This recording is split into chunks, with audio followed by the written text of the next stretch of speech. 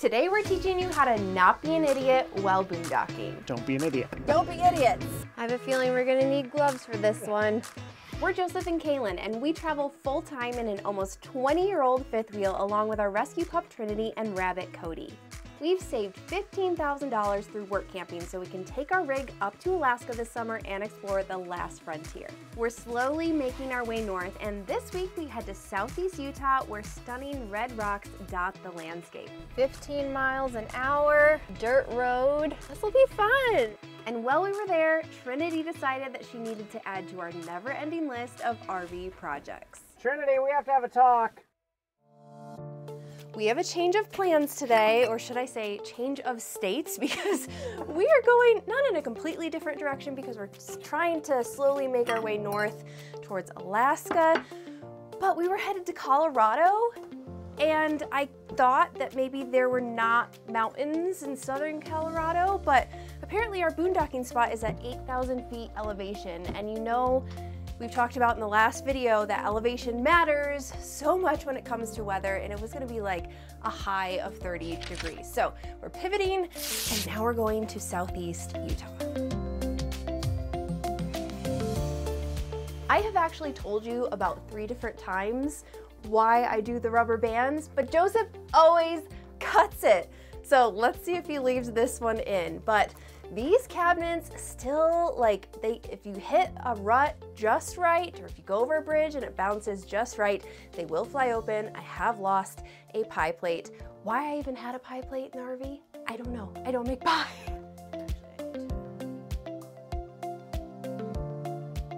I'm always curious what people's RVs look like when the slides are completely in. So you can see we do have a nice wide footpath. This is just the narrowest part, but not too bad, very doable. That doesn't bother her at all. You don't care about that dog? Thank you for cleaning the windshield and windows.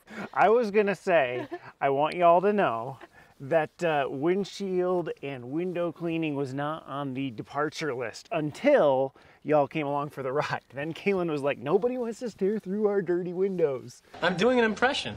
Well, you suck at impressions. Now they just have to stare through our little cracks that we have, see right there. Which I don't think we should get fixed before Alaska, because people say they lose windshields at Alaska. No, we're gonna get it fixed before Alaska because it's completely free. But if our windshield breaks, isn't that like pointless? Then it's free again to get fixed the second time. Why is it free? Because we have glass coverage. We do? Yeah. Through our insurance? So it's a Florida thing, but if you're a Florida resident, like, glass coverage is part of your insurance policy. Okay. So I did not know that. I guess because maybe hurricanes throw projectiles around? I don't know, but I'm just gonna take it to Safe Flight. Yeah. And they'll either fix the chip or they will replace it. We only got like a month and a half before we go over the border. And the problem is we're always so remote. It's hard to find like a Safe Flight, but we'll see. We really have been so remote, and Trinity needs to get spayed and I need a haircut, and it's just like, it's hard to find those places when you're not near or outside an actual town or city. So we just have back jacks, hook up, and then we're out of here. That's it. Sweet. What time is it? 7:39. We're not doing bad. Our goal was... We wanted to get out of here by 8. Was that your goal? Yeah, the goal was 8. Okay. I think we're gonna meet our goal. This is happening in the next video. This is happening. I refuse to cross the Canadian border with a 2-sided RV. And if you're new here and have no idea what I'm talking about, why am I showing you the side of my RV? Make sure you watch this video where we tackled the other side, which looks really good. I'll show it to you quick, but that video will show you how we did it. Did you just say you took care of someone else's trash? I did. That is one of the things we're going to be talking about today as we talk about boondocking etiquette, or should I say respect. Have fun at the landfill. Ready to do this thing? I am ready to do this thing. We got to get through that. It is that dip in the road first, though. 7:58. Yay! Look at us. Leaving on time.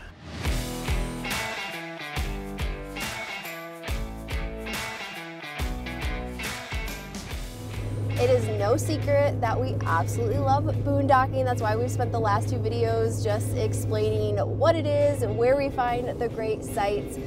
But there's a problem. There's a problem that's happening with boondocking sites, and it's not just a future problem, it's a now problem. And it can be explained in one word: idiots. Idiots.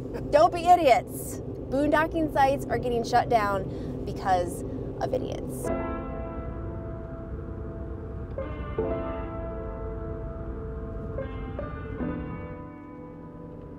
We've seen boondocking spots that used to be free now costing money. We've seen some boondocking spots that we've actually enjoyed get shut down. Yeah, we stayed at some outside Sedona. So there was a forest road that you could stay, and like people were just like scattered all over. And because people were just leaving human waste and excessive trash and destroying the resources by camping in spots that like weren't designated, now they're basically all in parking lots where you're just like camping right next to your neighbors so that they can keep track of people. And it's really frustrating. It's really frustrating to see beautiful spots get taken away. And sometimes I think some of these agencies are overprotective of some areas and they're shutting them down for bad reasons, but then in other cases they're shutting them down for very good reasons. There's a place in Oregon in 2020 that got shut down because they had piles of human waste building up. Dare I say, poop. It's completely understandable when a department, whether it be BLM or the Forest Service, is just like had enough and shuts it down. So really today we kind of want to go over like 9 etiquette rules where if you're going to boondock, please follow these 9 rules, because not only will it help keep places from getting shut down, but it also just helps you like get along with your neighbors and get along with the people around you. I've got a Whitney Houston song in the back of my mind, but it's all about respect. I don't know if I can play the song because copyright, but R-E-S-P-E-C-T, that's as far as I'm going. Wow. So the first way to not be an idiot is obey the stay limits set forth by whatever agency it is. Most BLM land or forest land is going to be 14 days. The place we just stayed at, Joe Kalyn in New Mexico, is actually 7 days. I'm assuming that's because there's so few spaces they want to be able to churn people through. I will make a quick caveat to this, and that is if you get permission from a ranger or from an official there to stay a little longer, that could be okay. We actually had an issue in West Virginia where our truck broke down and it's a diesel, it was gonna take forever to fix. And there were some rangers there and I told them, I was like, hey, you know, we're gonna be here for a little bit longer than 14 days. Is that a problem? I explained the truck situation. They're completely fine with it. They didn't have a problem with it. But I wouldn't do that without talking to someone first, so that if somebody comes in and questions, you could say, hey, I talked to so-and-so and they gave me permission to be here a little bit longer. The stay limits are in place just to be able to keep people from spending like forever on the land and it becoming a homeless camp. And also the public land is for all of us. Like it's for us to use, and if you are there longer than you should be, you're not leaving a space for someone else to come and enjoy that land too. Our final destination isn't our only change of plans Nope. today. We were originally going to go to Four Corners on our way. Yeah, it'd be super touristy, be at 4 places at once, and then we met a really nice guy. Hey, Jay.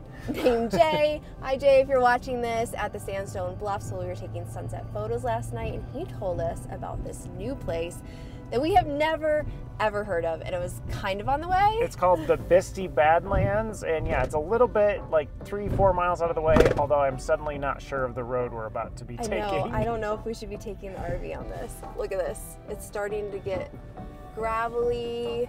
This is just preparing us for Alaska. We've got 2 miles. So far, so good. I think we'll be okay. But have you guys ever heard of this place? Let us know in the comments, because it was like we were looking at pictures and astounded at what was here. Yeah, it's in New Mexico. We are just gonna barely scratch the surface of it today because we only have a little bit of time. But there are so many hiking trails, so many cool things to see, and we'll take you along. Ready to explore? Ready to explore. We didn't see that no dogs were allowed, or not. Dogs were not. I think it's okay to take a dog. I'm having trouble with my words. Come on. Can you Hop it? Nope. Are you gonna go under? You're gonna hop it? What are we gonna do here? I wouldn't go that way. Trinity, you're really making this a lot more difficult than it needs to be. You can jump this. Come on, let's go. Jump! Yay! Oh, okay, we're doing under. All right. Come on. Look at this.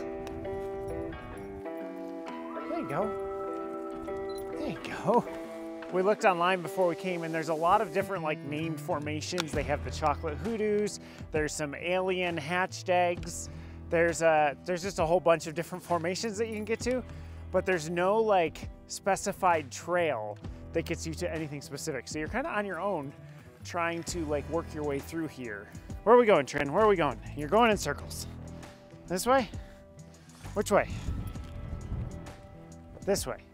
It's just so cool to have this maze. And the thing is, when we were driving, like there were some mesas and buttes and things, but then it got really flat and you can't even see this from the road, but then you get back here and it's like literally a whole different world. I am amazed by how many cool things are in the United States. Did you get stuck? Trinity's gone through and she's waiting for me. What? She's like, why are you not coming? Oh my word. Ah. Oh my goodness. She's trying.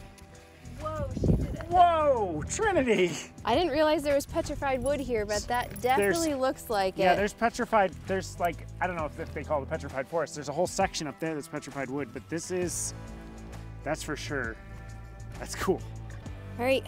You ready, Trinity? I think we should probably get back on the road. I think so. But this was a really fun Come on, Trin. stop.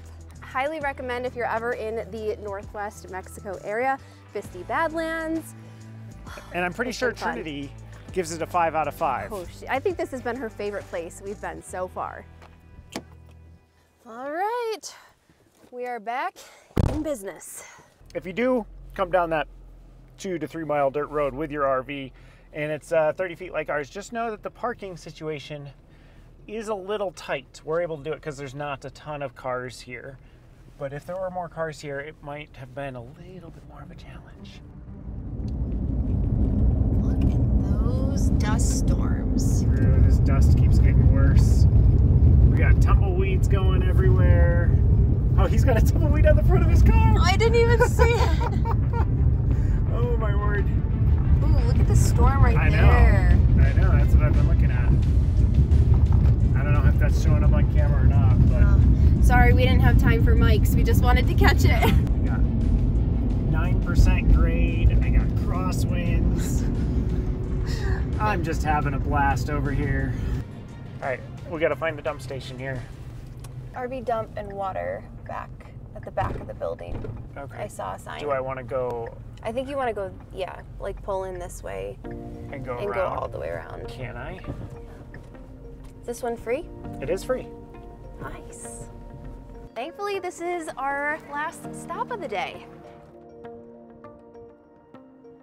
All right, so the second way to not be an idiot when you're boondocking is don't dump your black tanks, like ever, on the ground. Like that's disgusting, that's gross, don't do it. It's illegal. You could have led with that. There's just so many reasons not to do it. But there are some exceptions when it comes to gray tanks. BLM lands that are designated, I believe it's public lands, you are usually allowed to dump your gray tanks. I like to follow a couple rules of thumb though. If there is any water source like a stream or a lake within 100 feet, I even like to go like 100 yards, I'm not gonna dump my gray tanks there just because I don't want my gray water getting into those streams. Another thing I do is I try to get the gray water away from the RV. So I'll use my macerator and hose just to push the gray water like as far away from the RV into a place that people aren't parking, people aren't setting up campfires and that sort of thing. And if you're not familiar with what gray tanks are anything that are coming from your sinks and your showers, whereas your black tank is, well, everything that comes from the toilet. So is that pretty much everything for point number 2? Point number 2. I see what you did there. We actually didn't plan it to be number 2 on the list. It just ended up that way. Speaking of number 2, if you are tent camping or doing any sort of excursion where you're not self-contained, bury your poop. Don't leave it sitting out somewhere. And that rule of like 100 feet, that's actually where that rule comes from. Like, you are not supposed to poop on the ground or bury your poop if you're tent camping within 100 feet of a water source. I just apply that rule of thumb to dumping the gray tanks as well. And like we mentioned before, people are actually doing this, which is why boondocking sites are getting shut down. It's completely gross and disgusting. So tent campers, come on, do better. Hand sanitizer? Yep. We gotta get some more of this.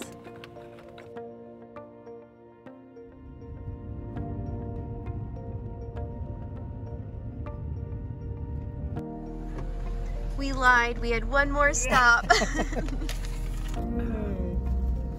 Thank you, thank you, thank you. What's going on? What does it say? Oh, okay. I thought that was gonna say closed. It says Easter service. You got me all nervous. I was nervous. Oh my word. In my defense, white sign, red, looked like flapping in front. No, they just want you to come to their Easter service. As we're driving in here, let's go over rule number 3 of boondocking etiquette, or as we say, don't be an idiot, is when you see other campers in the boondocking area, try not to park directly next to them, especially if there is a wide enough area, which usually in the West there is. If you're in the forest, they're generally designated area within the forest. So just be polite of your neighbor and give them some space. And if there isn't any room, go up and talk to them. Like, just ask permission. That's what we did back at Lake Holloman. Yep. It was so crowded and we wanted to like squeeze in somewhere. It was like the only spot. Yeah, well, we were wanting to stay next to our friends Craig and Victoria, and there was somebody pretty close to them already, but they were outside, so we just went up and they were like, and we asked, hey, these are our friends, do you mind if we squeeze in next to you? And they're like, oh yeah, not totally a problem. fine with it, and they left the next morning. Probably because they didn't want to stay next to us. No, I don't think that was it.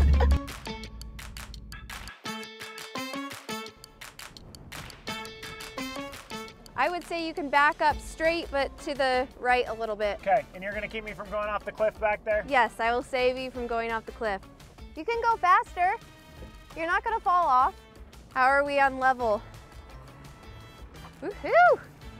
Perfecto. Nicely done. Which means all I have to do is get the wheel chocks in, but first I gotta get a coat on, because it's cold out there. Better? You need to be rolling the kit. Yes, I feel better. You need to be rolling when you go inside. Why? What happened in there? Just what happened? Just be rolling when you go in. Oh no. All right, I'm really nervous about this right now.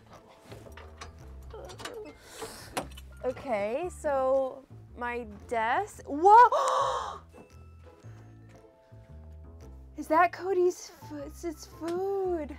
Okay, well. Did you look at your desk? Yeah, I know. And there's a chunk of dog food. I think this came out of like a paper hole punch that I still had. So nervous about this. Nothing's fallen. Yep, top came off. Yep, you called it. Well, we gotta clean that cabinet out now. It must not have been sealed on tight or something. I just think it was doing this and eventually popped it right off. Oh my word. Well, Cody's gonna have a feast. There's not a lot of food up here, like all the Really? food. It just all came down? Most of the food that came out came down. Oh my word. The roads were a little heavy.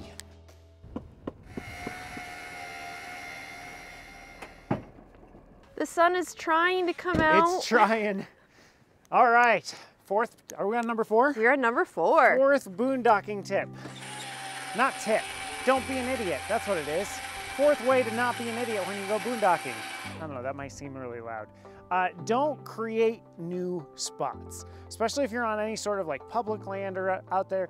Look for the spots that exist. Like, we're right here in this nice turnaround spot. There are plenty of spots though that we could have just like pulled into the grass and made our own spot.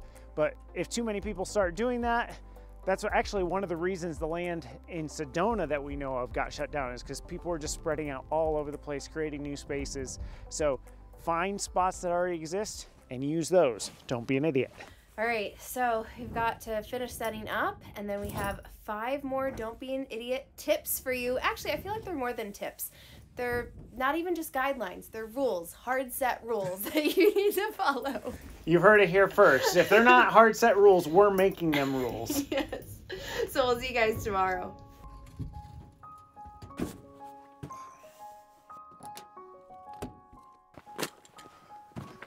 All right, let's talk about one of the noisiest ways you can be an idiot, and that is running your generator 24/7. Now, I am not anti-generator. In fact, look at this. I've got one. I'm about to hook it up because our batteries are running a little lower than I'd like, and I'd like to charge them back up. But there's a right way to use a generator, and there's a wrong way to use a generator. You have to remember, when people are boondocking, one of the primary reasons that people do it is they want the peace and quiet that they're not afforded in some campgrounds when they have 50 neighbors surrounding them. Here, out in the middle of nowhere, you can literally just hear silence.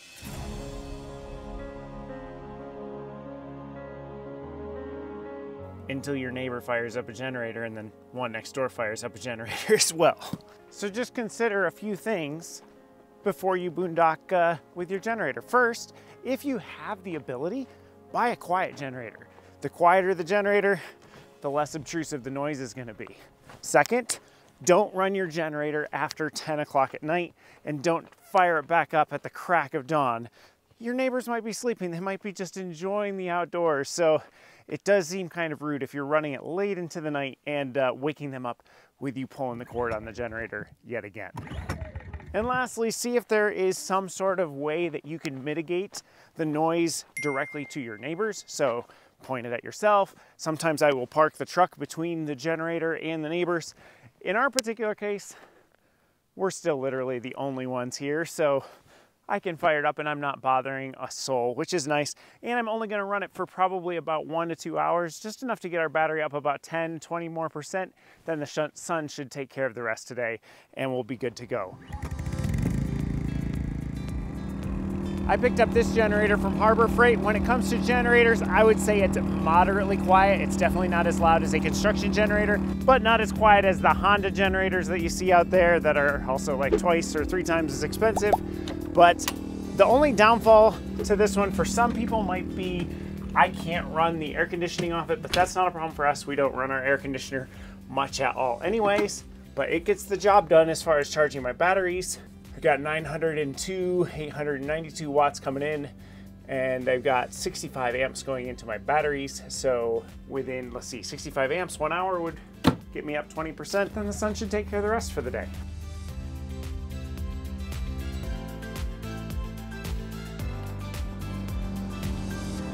Sir, you're being too loud out here. You're disturbing the peace.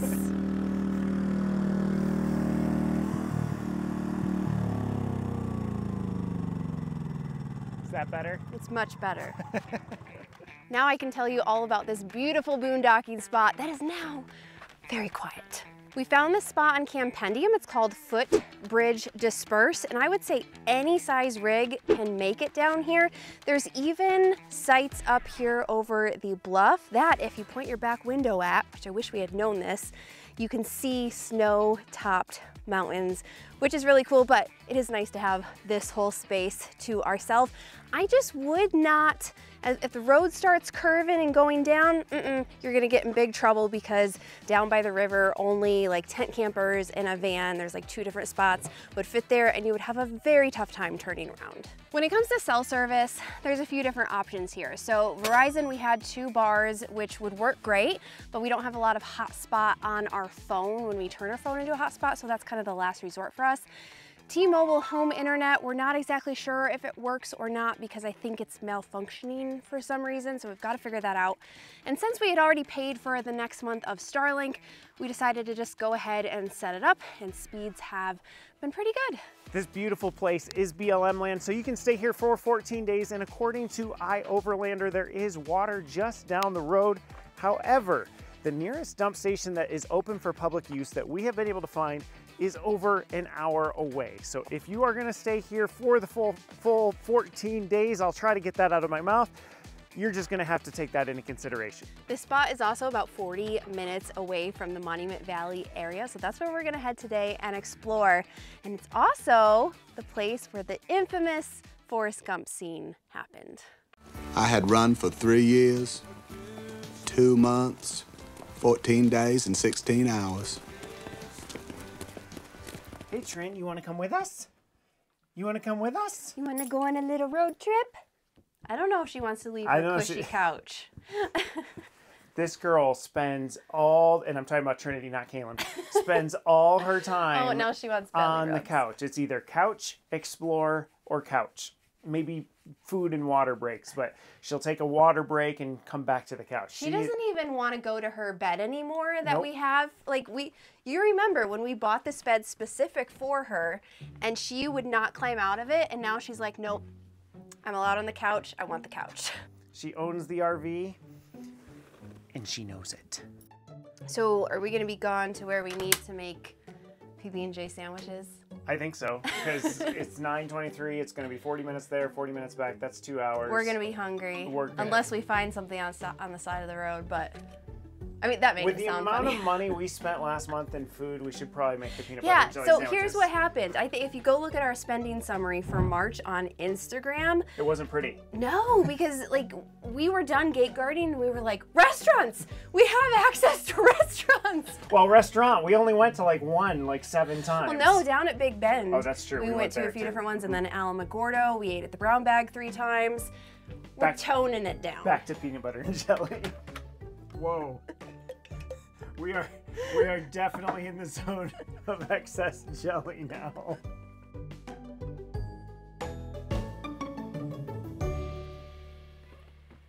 The 6th rule of not being an idiot is to not walk through people's campsites. And you would think, well, duh, like you just don't do that.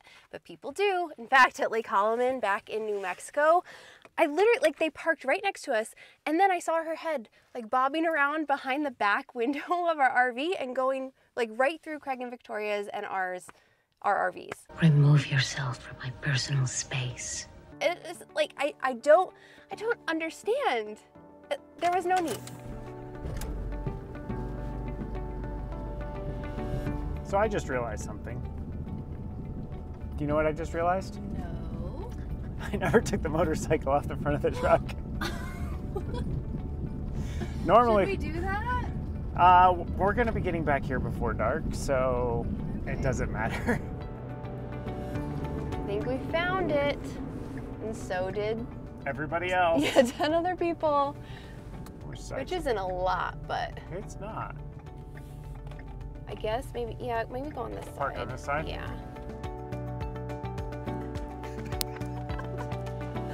You're such a tourist. I am.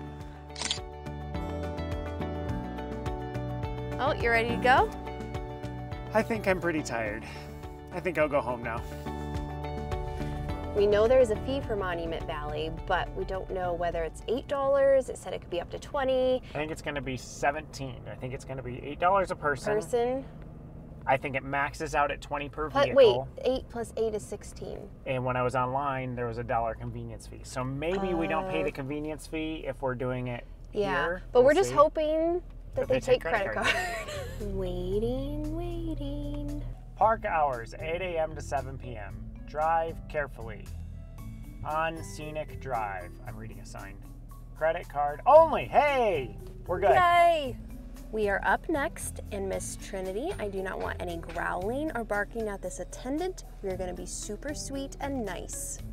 She's already intent. I know! 2. Thank you so much. Good job, Trin. I know. She was on her best behavior. 15 miles an hour, dirt road. This will be fun. It will be fun. See what we see. I never understood that phrase, actually, now that I said it. Which one is that? See what we see. Oh, yeah. I mean, it's kind of obvious. You're not going to see what you don't see. And this right here, I apologize that the view is distracted by The motorcycle that I forgot to take off? Yes, exactly. But this is what you think of when you think of Monument Valley. You think of those 3 structures.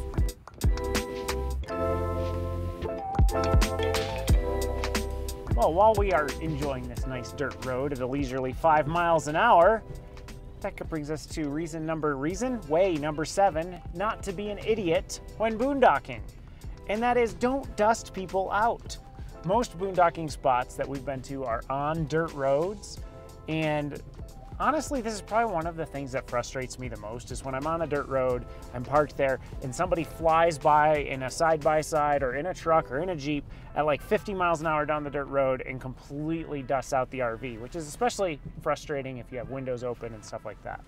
It's really not that hard when you're on a forest road to slow down when you see, you know, tents or RVs, and like just be polite and not dust people out. The other thing too that frustrates me with this is if I'm running along the road and people don't slow down, and then I literally have to like jump off the side, you know, like go like this because the dust is just blowing in my face. So it's just, I mean, every single thing that we've mentioned is really just a matter of respecting other people. And this is just another example of that.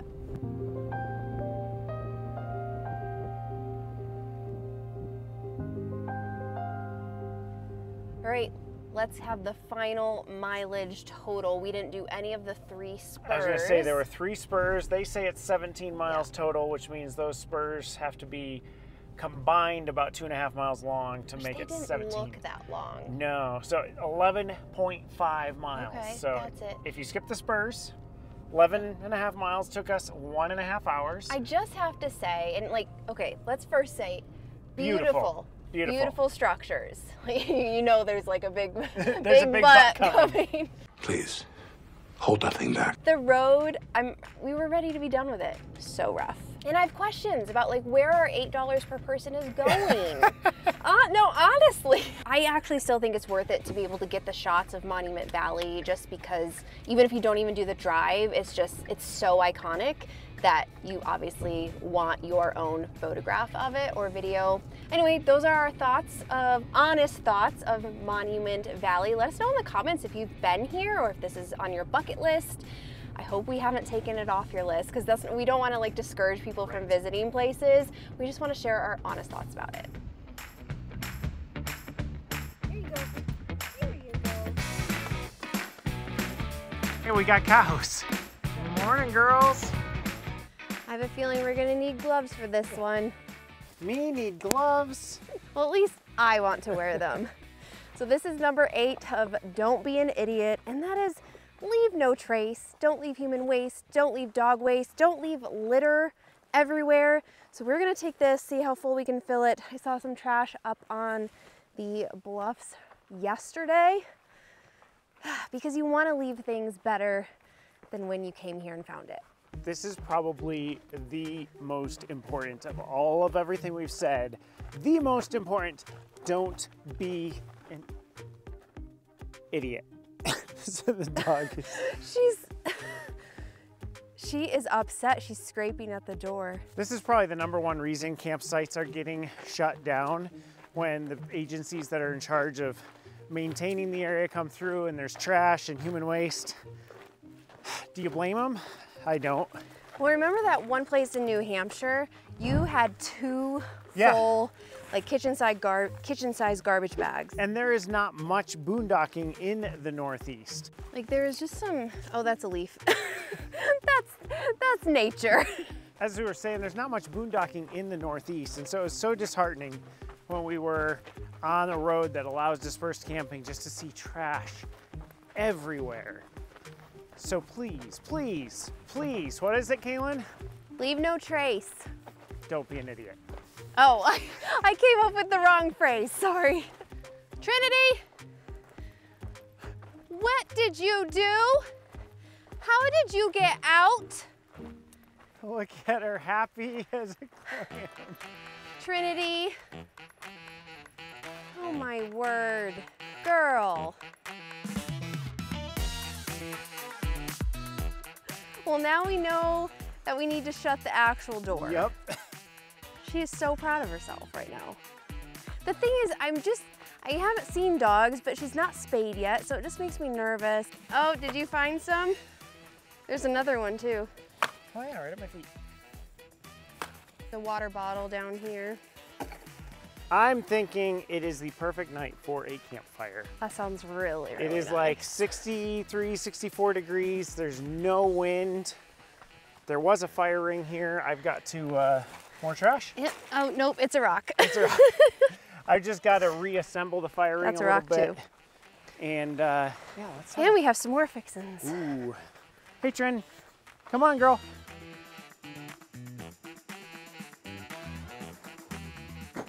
Wow. I'm a little speechless. Trinity, we have to have a talk. Oh my word. Literally through the screen. Get up in there. Yeah, that's gonna do a lot of good. There's another RV project in our future. It's looking good.